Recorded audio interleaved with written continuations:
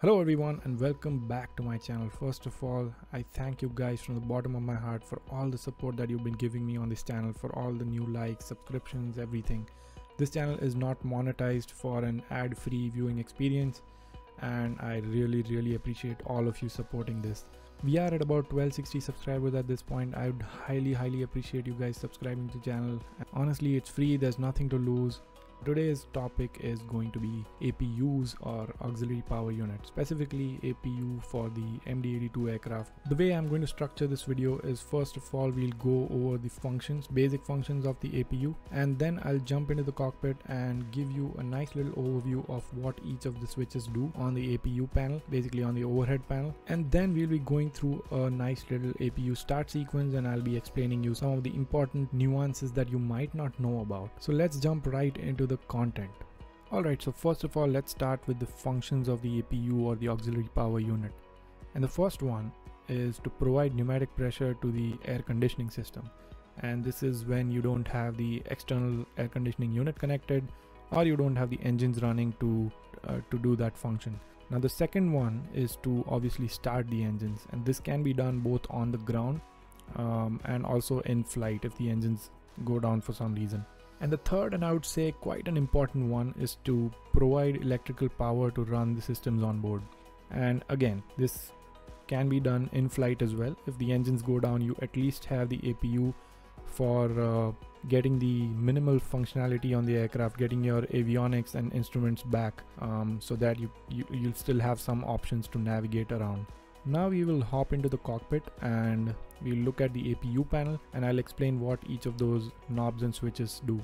Alright, so before I say a word here, let me quickly give out a disclaimer.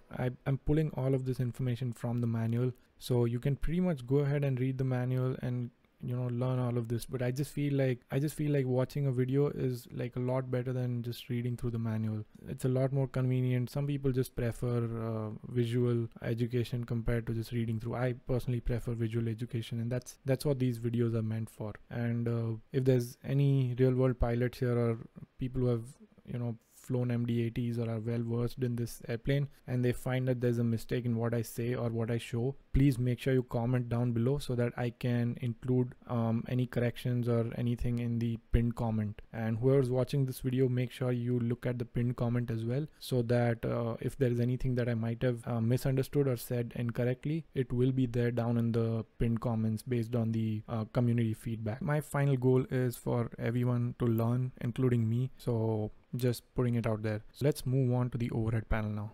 First of all, let's take care of the obvious things here. This one here is the EGT indicator, or the exhaust gas temperature indicator. This is the exhaust gas temperature of the APU, and it's from 0 to 800 degrees C. Right beside here you will see the percent RPM of the APU again. The inner dial here is 1% increments from 0 to 9. And the outer dial here is 2% increment each unit here, and it goes from 0 to 100%.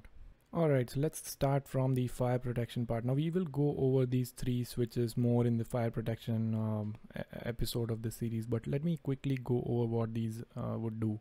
So when you turn these fire agent switches to discharge, they will basically discharge two Freon bottles into the APU compartment.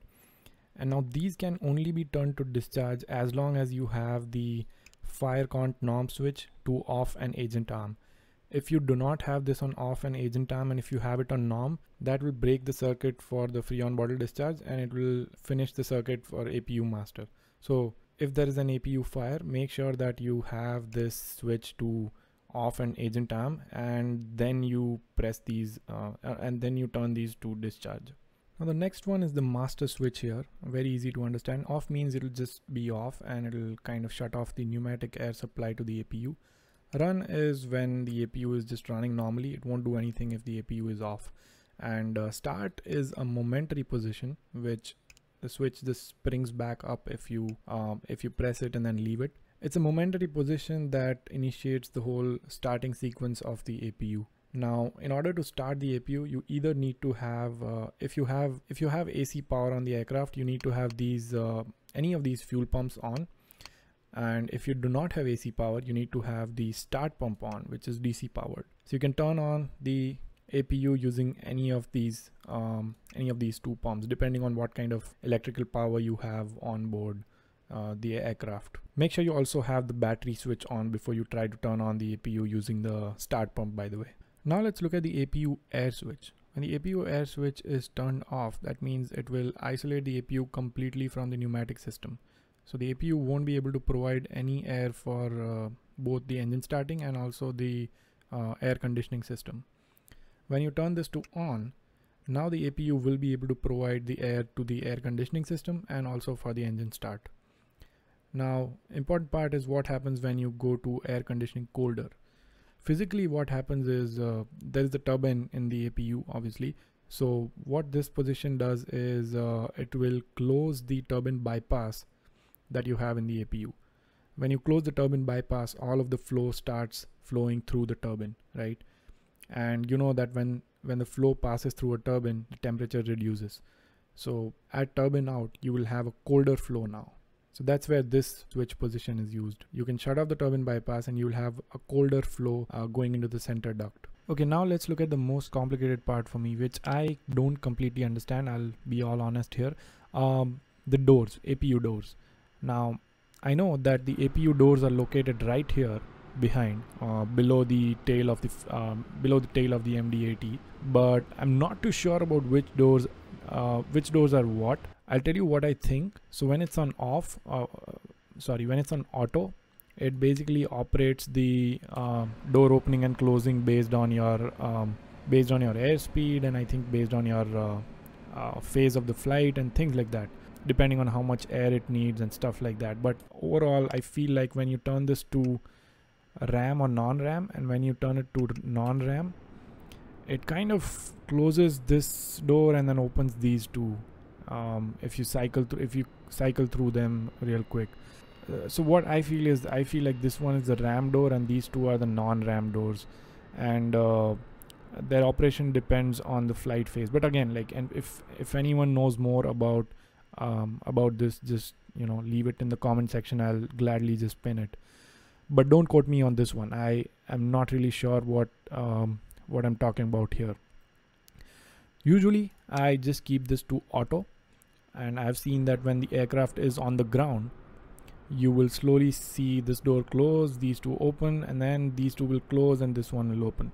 So that's the normal position that I have seen these doors go to when I'm on the ground. Yep, there you go. I don't know if it has something to do with the drag. When the aircraft is actually flying, they might close this door and open this one if you want to keep the APU on or something. I don't know. Anyways, how much ever I have flown, I've never had a chance to look at this or change this to non-RAM or RAM. So yeah, that's that. Okay, so the last switch that is left is the APU norm and econ switch. Usually it's on norm because norm provides the max amount of bleed air that you need to start the engine and stuff. But there are times when you don't need a lot of bleed air, and just minimal amount of bleed air is able to keep your cabin temperatures fine. You don't want to start the engines at that point. At that time, you can change this switch to econ, and that will kind of reduce the amount of bleed air also, and it will help with your fuel consumption as well. So the APU EGTs will decrease and your fuel consumption will reduce as well. But make sure that you're not doing that when you are trying to start the engines, because that will significantly reduce the amount of bleed air that you're putting out, which is needed to start the engine. So that's what this switch does. And now we can, I think, pretty much go through the whole APU start sequence once, so that everyone is aware on how to start the APU. Now right now we just have the battery on. We do not have any external power connected, or we do not have the engines running either.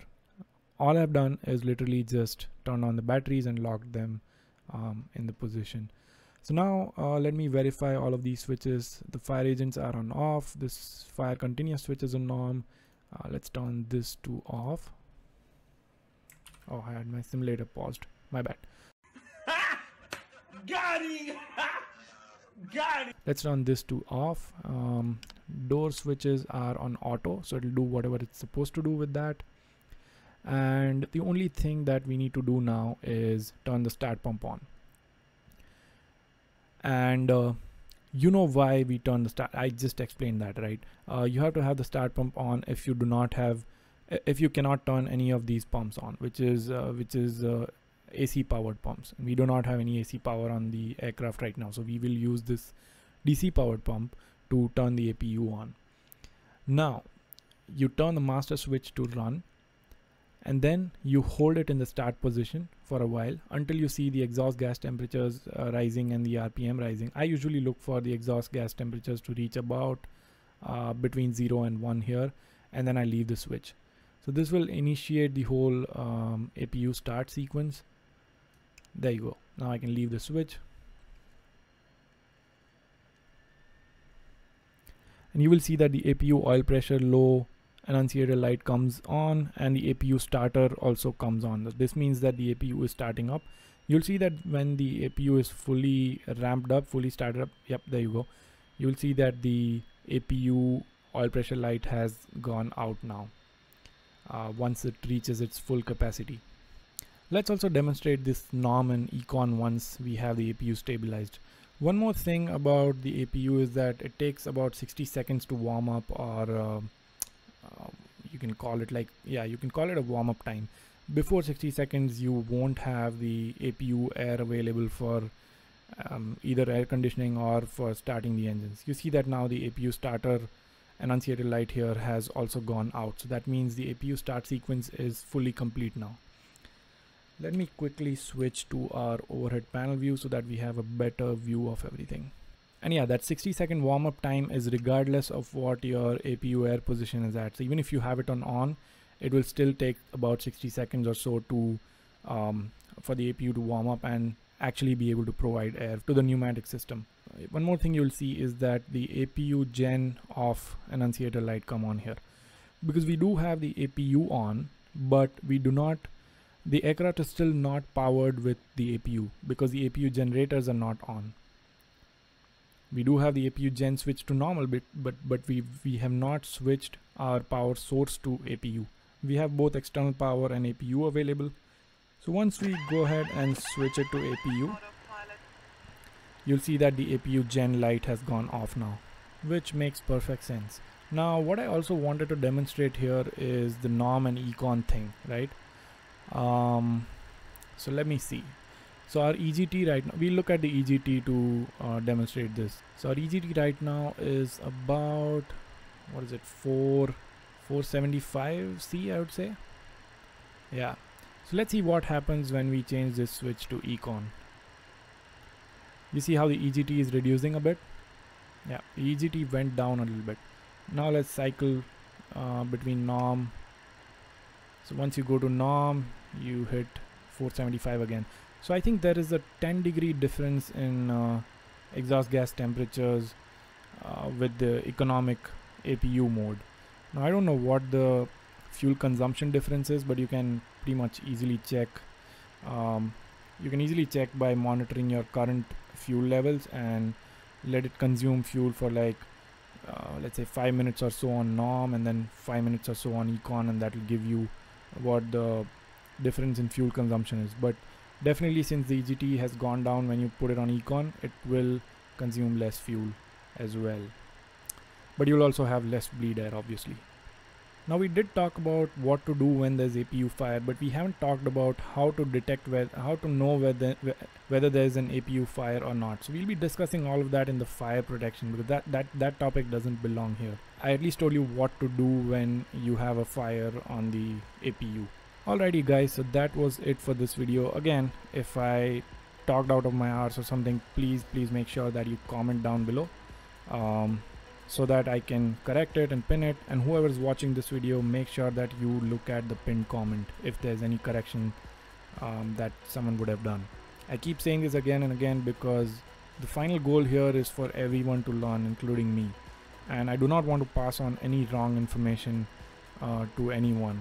Now regardless, I would still say that I'm still a sim pilot. I'm not a real world pilot. So an engineer just reading manuals, reading forums, and trying to give out any information to you guys that would, you know, bring a certain level of immersion to your flight sim experience. So please do not treat this as a real world tutorial or a real world educational video. This is simply for flight simulation purposes only, but to take your flight simulation to a next level, maybe this kind of information can help you guys. And I hope you enjoyed this video. If you like the videos on this channel, please make sure that you hit the like button, you subscribe to the channel so that you're not missing out on any videos in future, and I promise I will keep working to get you guys the best content possible. Let's build the community who is asking the right questions, who is testing stuff on the aircraft, and just learning and using these highly detailed add-on to the best of their potential. Thank you guys, and I will definitely see you on the next video.